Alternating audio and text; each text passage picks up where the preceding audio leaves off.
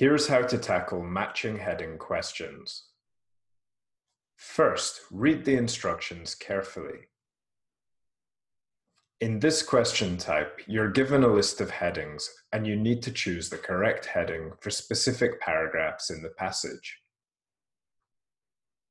Notice that there are more headings than paragraphs, so you won't need to use all of them.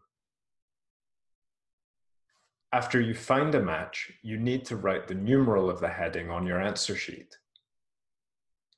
Next, skim through the headings to get familiar with them and underline the key words. Then, starting with the first paragraph, skim through the paragraphs one by one, reading quickly.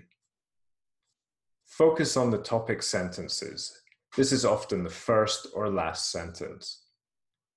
Try to distinguish between the main idea and the details. Then, try to summarize the main idea in your own words. Go back to the list of headings, read through them, and find the best match. Remember to match the idea, not the specific vocabulary or details. When you've chosen the best match, move on to the next paragraph. Here's some final tips. Not all the headings will be used, and your answer must be written as a numeral, not a word.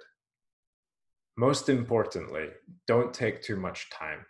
If you can't find the answer for one paragraph, move on.